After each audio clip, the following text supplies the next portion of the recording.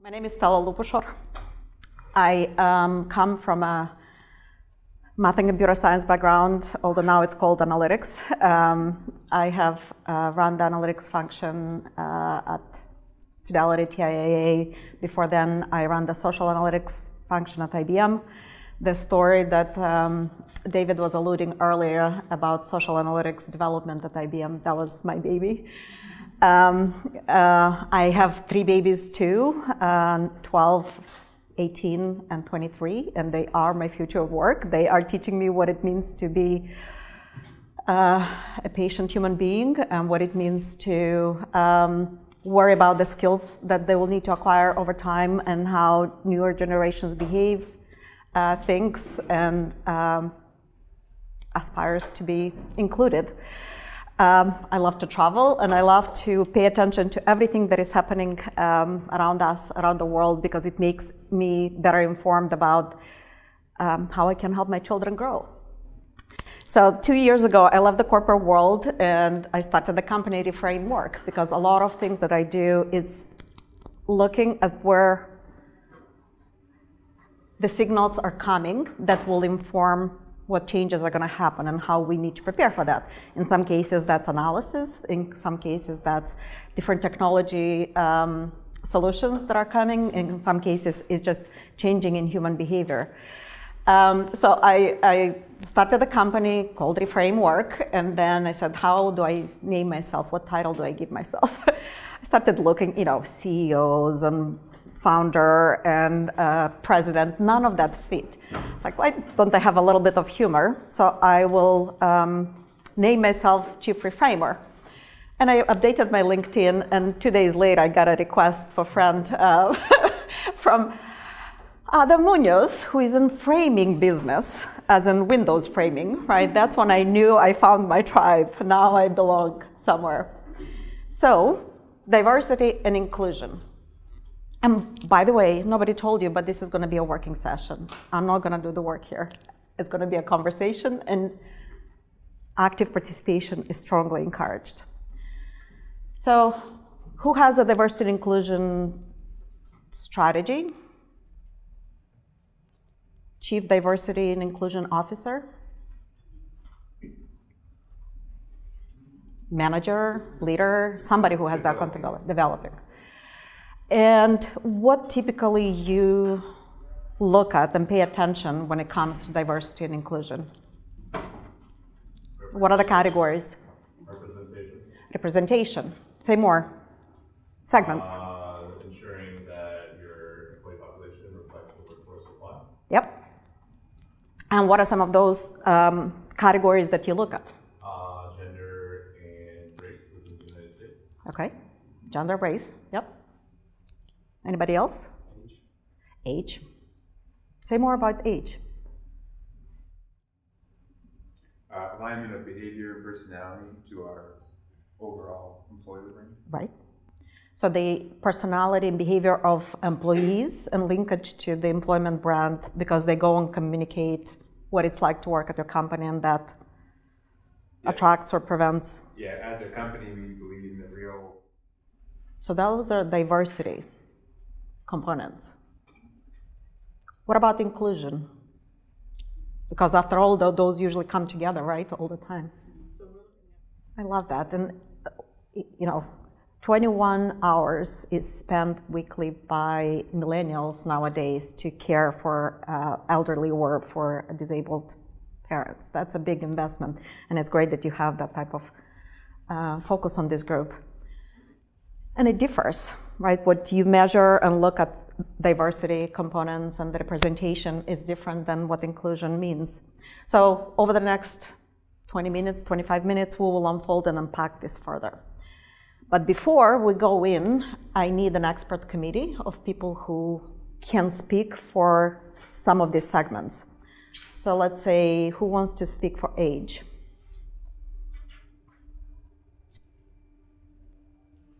You're going to be the age? Okay.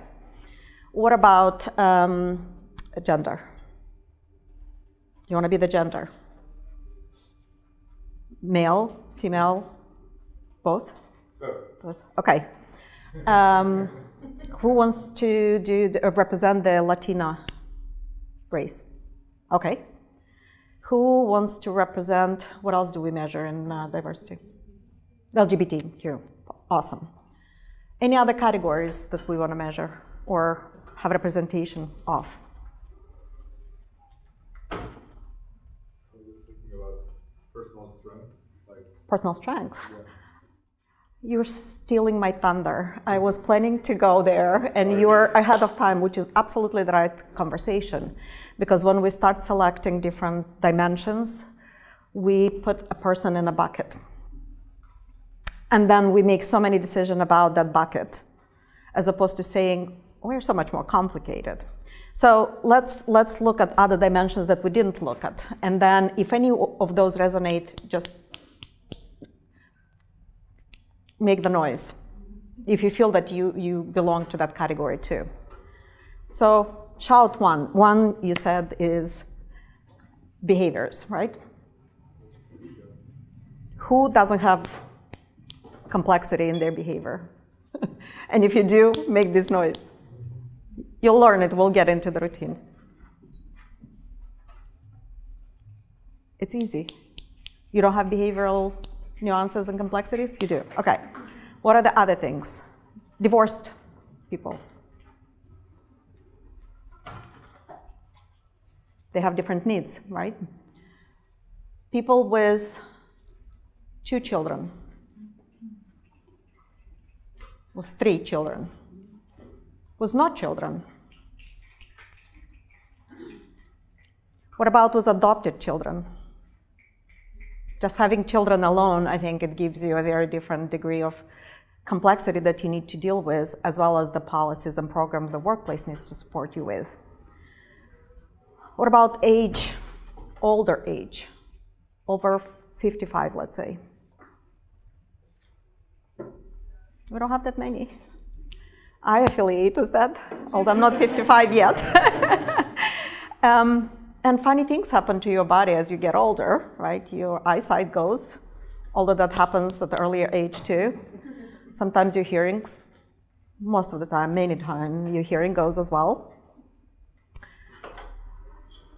You may need physical accommodations. You may not be as fast.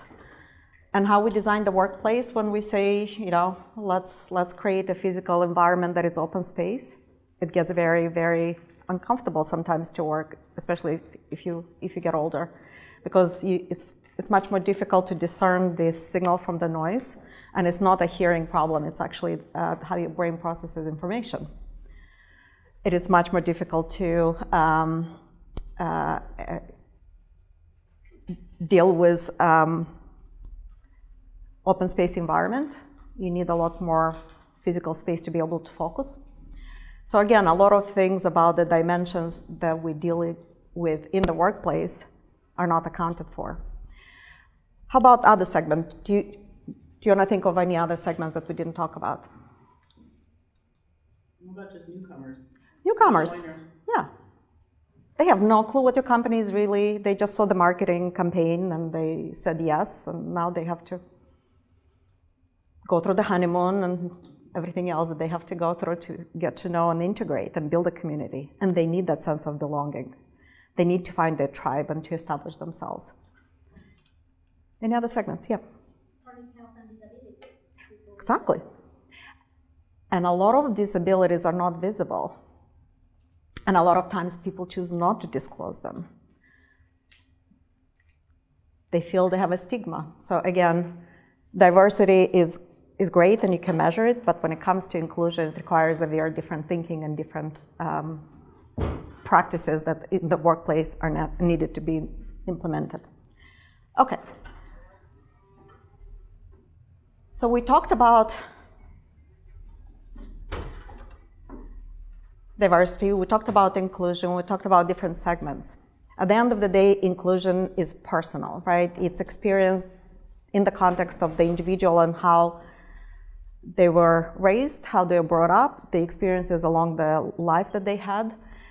And the next segment, what I want to do is work with you on reframing some of the concepts of inclusion, and then hopefully some of this will be easy to bring it back to the workplace and consider every single time you make a decision.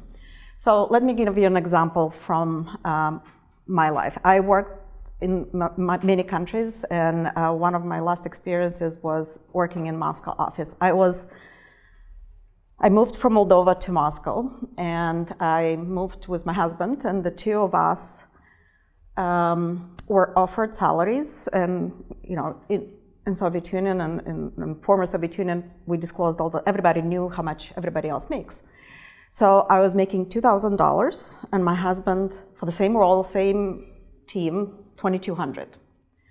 What's interesting, there was another friend of ours who moved from Moldova who was earning $4,200. So the sum of total of us. So as any logical person, I went to the HR and I said, can we have a conversation about this?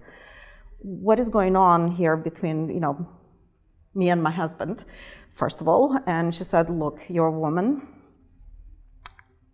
and traditionally for the band level that you're in, we have for women lower salary level. So I said, okay, fine. What about comparing to our friend?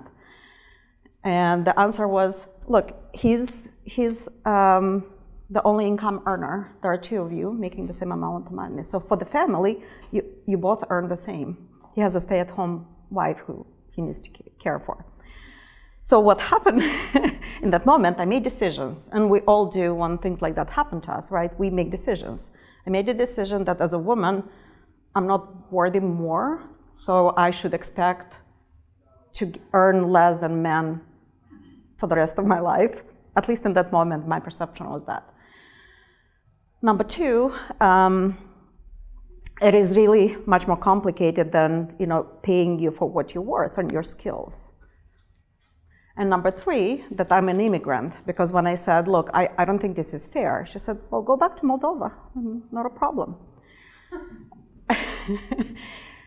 So in a matter of 10, 15 minutes conversation, you become part of a segment that then carries and shapes your decisions later on in life, in how you perceive yourself and how you possibly show up for others. However, I'm stubborn, and for me, it's like, I can make the decision, but I'm not willing to live up with it. So the strengths that conversation gave me is, I'm going to get the hell out of here as soon as I can. I'm going to find a way, and not back to Moldova. I'll go to something better. And I'm going to fight for my rights as a woman, and I'm going to negotiate. And this defining moment shaped the rest of conversations I had about my career, about opportunities that I took on and said yes to, about the people I associated with. I knew that I don't want to hang out with anybody in HR who will even dare to say something like that. So that's a personal example. And the process through which I went through, right, one is an exclusion that happened, a moment of exclusion, and then the decision that I made in that moment that is something wrong with me about myself. And then the reframe that I made in terms of what I want to do to make it right or make it better or different, and the wisdom I get out as a result of it. So I want to run an exercise between the, with you in the room. So first of all, where is it going? The wrong direction. First, in pairs, just turn to your neighbor.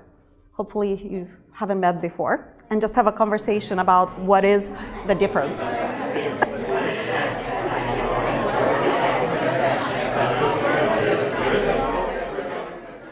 So shout a few things that came out in the conversation. What do you see the difference between inclusion and diversity? I've heard this before where diversity is being invited to the dance and inclusion is being asked to dance. Correct.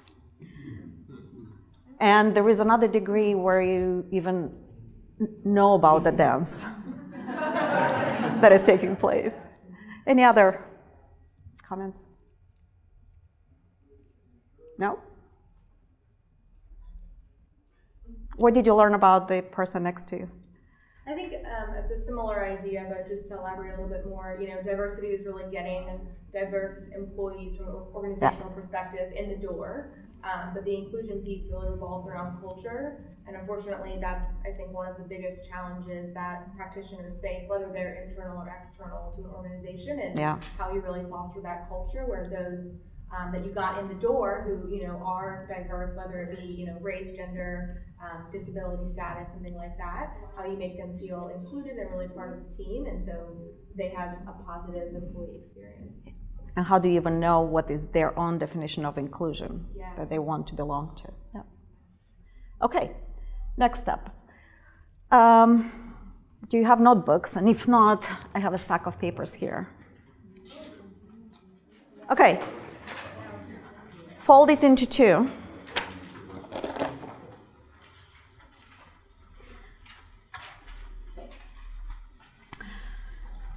On the left side, think about your life, and this is all personal exercise. You're not to share it with each other or the neighbor next to you. Think about moments of exclusion where you really had to make a decision about who you are or how you're perceived by others, and write it down. I will take 2 minutes to kind of reflect on that. Yeah, write the decision that you made. That maybe, like in my case, I am an immigrant, and therefore I don't belong anywhere. That I'm a woman who doesn't deserve to be better paid.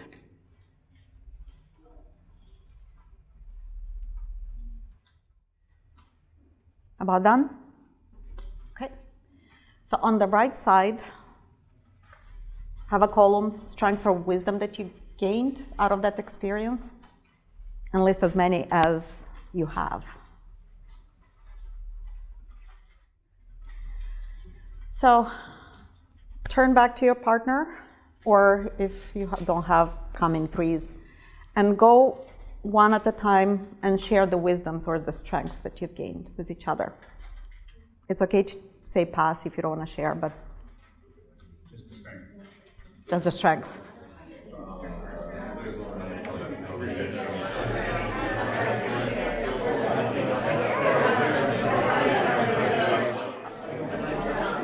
Okay, next, take the piece of paper and tear it along the fold.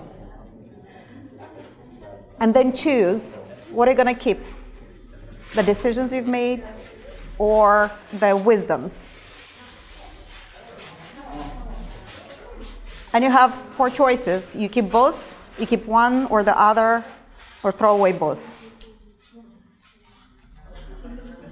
Raise your hand if you made the decision, and when you're done, I'll give the instructions for the next step.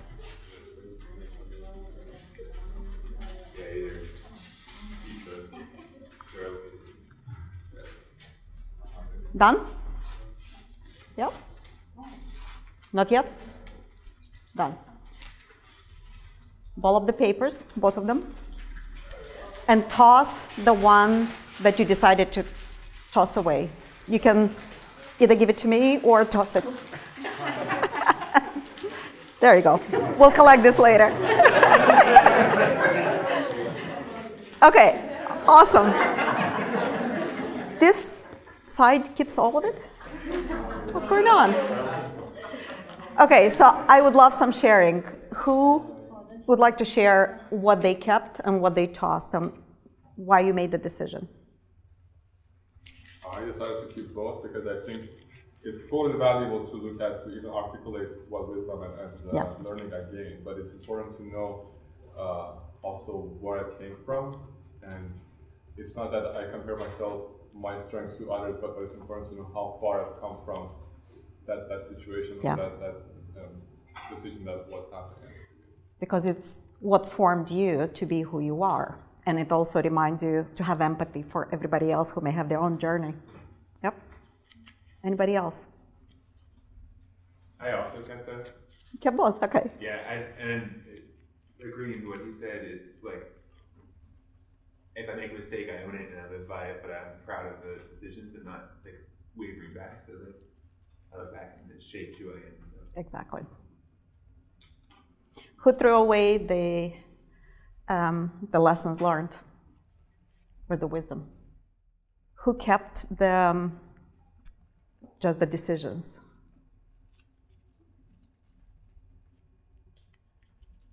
And the luggage we don't necessarily need to always carry with you, unless they come with. So I had the choice to either dump a lot of data and information about the diversity and inclusion complexities in the workplace, but I decided that you'll get plenty of that probably over the next 2 days. I don't need to pile more statistics on you.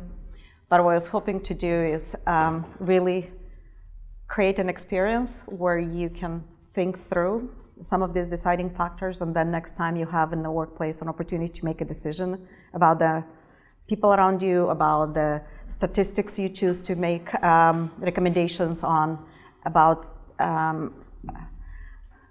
creating a relationship or forming a connection with somebody next door or next table to you. You keep that in mind.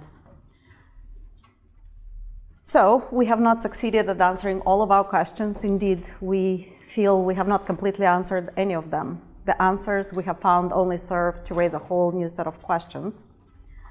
In some ways, we feel we are as confused as ever, but we believe we are confused on a much higher level and about more important things. Hopefully, you'll take the notion of inclusion with you into your workplace and think about every single cell in that analysis that you do as a human being who is just as diverse and it needs inclusion as any one of us. Thank you.